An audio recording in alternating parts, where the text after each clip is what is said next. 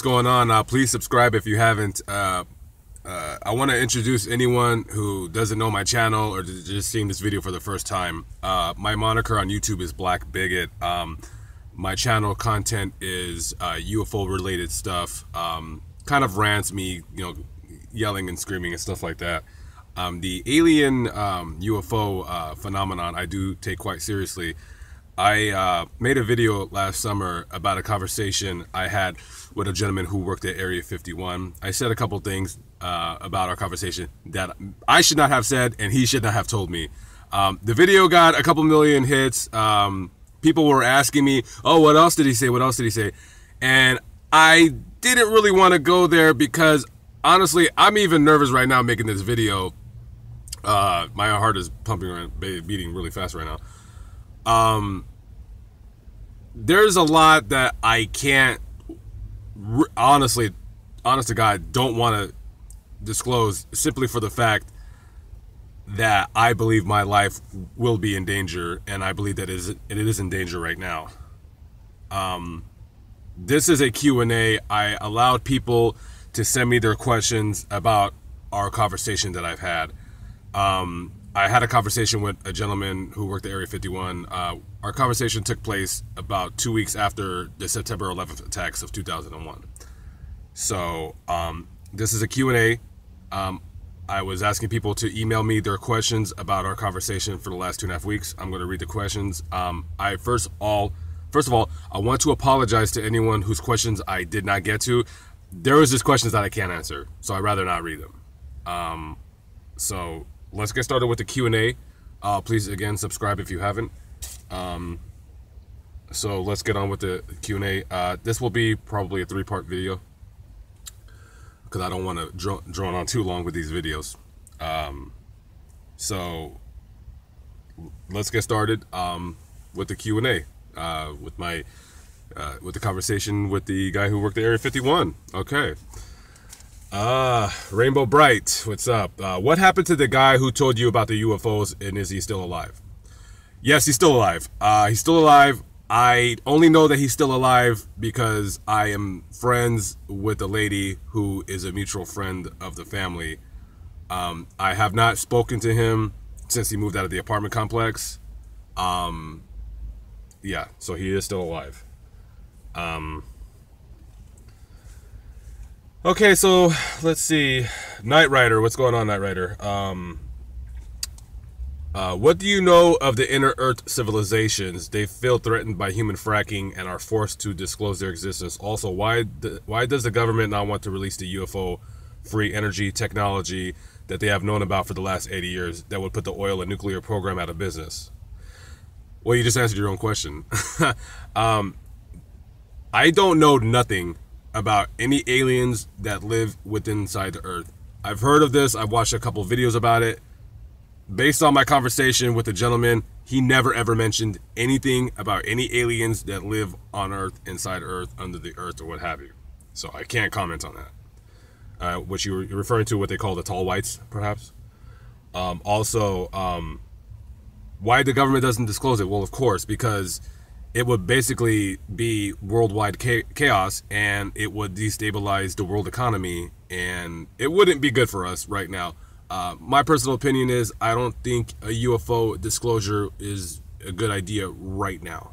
Really don't, because there will be utter chaos in the world, and I don't think a lot of people realize that. So that's why they don't release that for now anyways. Rasta Girl, do you know anything about whether or not there are aliens and those ETs from the future? Hope all is well. Hey, what's up, Rasta from New Zealand? Time travel. He did not say anything about time travel. When he spoke of time, it was kind of confusing because this guy was very analytical when he spoke, so he couldn't really speak in just plain English. This guy was pretty smart guy. I don't know nothing about that, the time travel thing. I don't know what time is to them. He said he really just kind of went into this kind of hyperbole of just, I couldn't understand what he was saying. Something with time, and time doesn't exist to them or something like that. you know, time, I guess, is something that, you know, humans made up. So, all right, thank you for your question. All right, so somebody sent me a question, and several people sent this question in. I did not get your name, I apologize. But someone asked me that, you know, that I mentioned in the video about how to kill the aliens. I think this information is very vital. Which ones do we kill, the Greys or the Browns? All right, guys, so listen, I want to make an announcement, and I made a mistake on my last video. In the video, I said that the Greys are good and the Browns are bad. Now, I made a mistake. This story was told to me a long time ago, and I don't like talking about this, but I was in a car accident about 10 years ago, and ever since then, I was on my motorcycle and I got hit by a car. So my memory is not the best. I got really bad, horrible short-term memory. So I want to explain something to you really quickly. I used to date a girl that is a mutual friend of the family. Several years after this gentleman told me the story, me and her were outside, and I told her about what the guy said about the Area 51, and she was shocked, and she told me to never, ever, ever, ever tell anyone the story. She was very, very serious. She says because this guy could possibly get killed. And I promised her I would never, ever go into detail about the story that we all know. Well, I told the story, and I never told her that I uploaded the video on YouTube. I went back to Las Vegas, and I admitted to her I told the story. She got super, super upset at me, stormed into her room in her apartment, and she didn't talk to me for about an hour. She finally came out, very, very pissed off. I showed her the video of the Area 51, and she was just super, super upset. So the part where I said, you know, the Greys are bad, and the Greys are good and the Browns are bad, she said no. She goes, you got it mixed up. The Greys are bad and the Browns are good. But they're not good and bad in the way that we define what good and bad is. She basically said the Browns don't want to do us any harm and are somewhat benevolent. The Greys are bad. The Greys are the ones that are responsible for all the abductions. They're responsible for all the murder and killing and mutilations that they do when they pluck humans off of the planet. They are the ones that we see. When we see a UFO, when we see anything in the sky that is unexplained and that it is from another planet, it's always the Greys. The Greys do not care if we see them. The Browns, they care, and you'll never see a brown. That is what she said. The gentleman told me that, you know, he didn't tell me that part of the story. She knows a lot more in detail of the story than I do, because he didn't embellish a lot of it, but he embellished it to his children, and she's best friends with his daughter.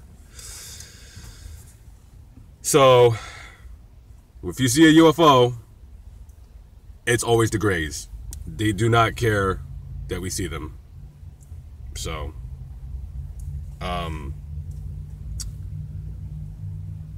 how do we kill them? I'd rather not say that. I would be very, I am not going to give that information out. I know how they die. The gentleman did tell me how they die. He told me that the Greys they're a life form, but they're autonomic. They're like autonomous. That's the word he said. They're more autonomous than alive. I don't know what that means. That means like they're robots. I have no idea. They do have bodies. They don't have organs the way we do. If you were to cut one up open and dissect it, their bodies are not like, they don't have like a heart and lungs and a stomach and a pancreas and liver and intestines and all that. They have just basically he said they have a gelatinous, like jelly, it's weird, just one big organ. I don't know. One big organ is what they are. Their brains are, it's like a brain, it's not a brain when you cut them open. Yeah. So there you go. All right. So,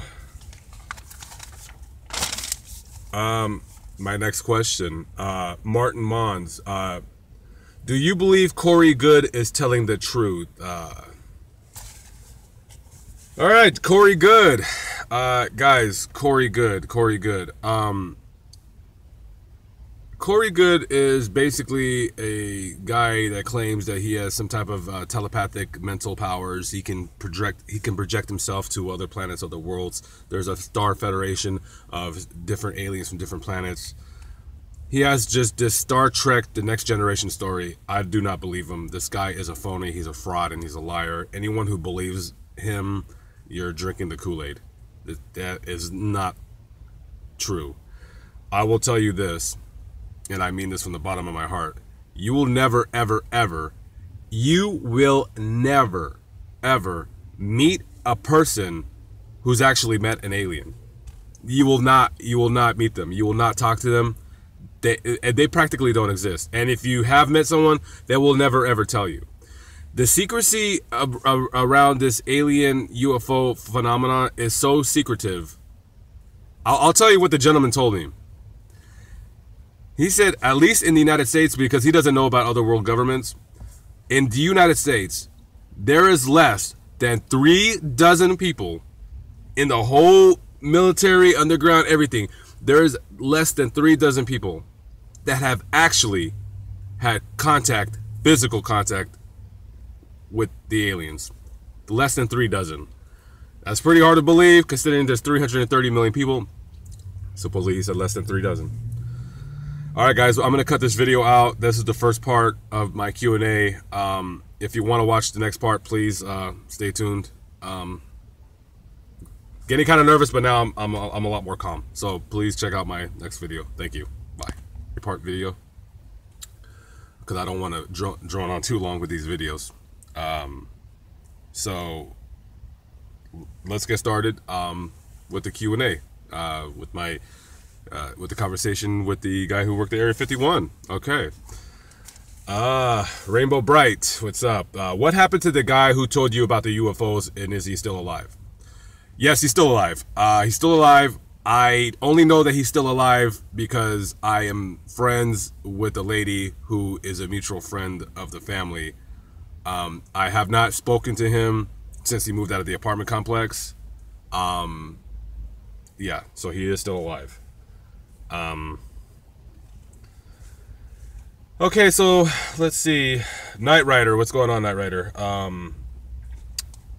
What do you know of the inner Earth civilizations? They feel threatened by human fracking and are forced to disclose their existence. Also, why does the government not want to release the UFO-free energy technology that they have known about for the last 80 years that would put the oil and nuclear program out of business? Well, you just answered your own question. I don't know nothing about any aliens that live inside the Earth. I've heard of this. I've watched a couple videos about it. Based on my conversation with the gentleman, he never ever mentioned anything about any aliens that live on Earth, inside Earth, under the Earth, or what have you. So I can't comment on that. What you're referring to, what they call the tall whites, perhaps. Also, why the government doesn't disclose it? Well, of course, because it would basically be worldwide chaos, and it would destabilize the world economy, and it wouldn't be good for us right now. My personal opinion is I don't think a UFO disclosure is a good idea right now. Really don't, because there will be utter chaos in the world. I used to date a girl that is a mutual friend of the family. Several years after this gentleman told me the story, me and her were outside, and I told her about what the guy said about the Area 51, and she was shocked. And she told me to never, ever, ever, ever tell anyone the story. She was very, very serious. She said because this guy could possibly get killed. And I promised her I would never, ever go into detail about the story that we all know. Well, I told the story, and I never told her that I uploaded the video on YouTube. I went back to Las Vegas and I admitted to her, I told the story. She got super, super upset at me, stormed into her room in her apartment, and she didn't talk to me for about an hour. She finally came out, very, very pissed off. I showed her the video of the Area 51, and she was just super, super upset. So the part where I said, you know, the Grays are bad, and the Grays are good and the Browns are bad, she said no. She goes, you got it mixed up. The Grays are bad and the Browns are good. But they're not good and bad in the way that we define what good and bad is. She basically said the Browns don't want to do us any harm and are somewhat benevolent. The Grays are bad. The Grays are the ones that are responsible for all the abductions. They're responsible for all the murder and killing and mutilations that they do when they pluck humans off of the planet. They are the ones that we see. When we see a UFO, when we see anything in the sky that is unexplained and that it is from another planet, it's always the Grays. The Grays do not care if we... What's going on? Please subscribe if you haven't. I want to introduce anyone who doesn't know my channel or just seeing this video for the first time. My moniker on YouTube is Black Bigot. My channel content is UFO related stuff, kind of rants, me, you know, yelling and screaming and stuff like that. The alien UFO phenomenon I do take quite seriously. I made a video last summer about a conversation I had with a gentleman who worked at Area 51. I said a couple things about our conversation that I should not have said and he should not have told me. The video got a couple million hits. People were asking me, oh, what else did he say? What else did he say? And I didn't really want to go there because, honestly, I'm even nervous right now making this video. My heart is pumping, beating really fast right now. There's a lot that I can't, honest to God, don't want to disclose simply for the fact that I believe my life will be in danger, and I believe that it is in danger right now. This is a Q&A. I allowed people to send me their questions about our conversation that I've had. I had a conversation with a gentleman who worked at Area 51. Our conversation took place about 2 weeks after the September 11th attacks of 2001. So this is a Q&A. I was asking people to email me their questions about our conversation for the last 2.5 weeks. I'm going to read the questions. First of all, I want to apologize to anyone whose questions I did not get to. There was just questions that I can't answer, so I'd rather not read them. So let's get started with the Q&A. Please, again, subscribe if you haven't. So let's get on with the Q&A. This will be probably a 3, and I don't think a lot of people realize that. So that's why they don't release that for now anyways. Rasta Girl, do you know anything about whether or not there are aliens and those ETs from the future? Hope all is well. Hey, what's up, Rasta from New Zealand? Time travel. He did not say anything about time travel. When he spoke of time, it was kind of confusing because this guy was very analytical when he spoke, so he couldn't really speak in just plain English. This guy was pretty smart guy. I don't know nothing about that, the time travel thing. I don't know what time is to them. He said he really just kind of went into this kind of hyperbole of just I couldn't understand what he was saying. Something with time, and time doesn't exist to them or something like that. You know, time, I guess, is something that, humans made up. So, all right, thank you for your question. All right, so somebody sent me a question, and several people sent this question in. I did not get your name, I apologize. But someone asked me that I mentioned in the video about how to kill the aliens. I think this information is very vital. Which ones do we kill, the Grays or the Browns? All right, guys, so listen, I want to make an announcement, and I made a mistake on my last video. In the video, I said that the Grays are good and the Browns are bad. Now, I made a mistake. This story was told to me a long time ago, and I don't like talking about this, but I was in a car accident about 10 years ago, and ever since then, I was on my motorcycle and I got hit by a car. So my memory is not the best. I got really bad, horrible short-term memory. So I want to explain something to you really quickly. See them. The Browns, they care, and you'll never see a Brown. That is what she said. The gentleman told me that, he didn't tell me that part of the story. She knows a lot more in detail of the story than I do, because he didn't embellish a lot of it, but he embellished it to his children, and she's best friends with his daughter. So, if you see a UFO, it's always the Greys. They do not care that we see them. So,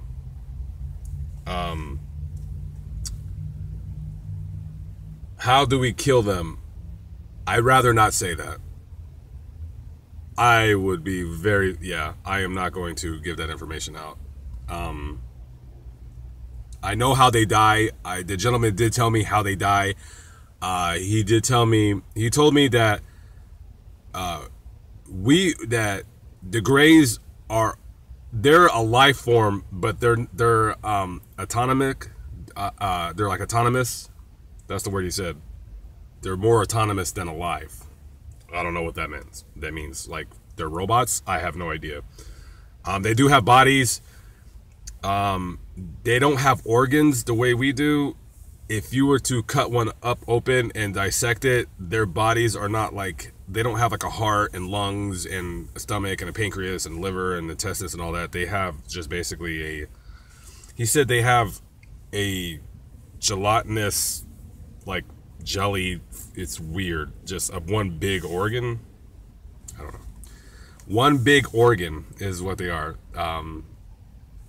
Their brains are, it's like a brain, it's not a brain when you cut them open.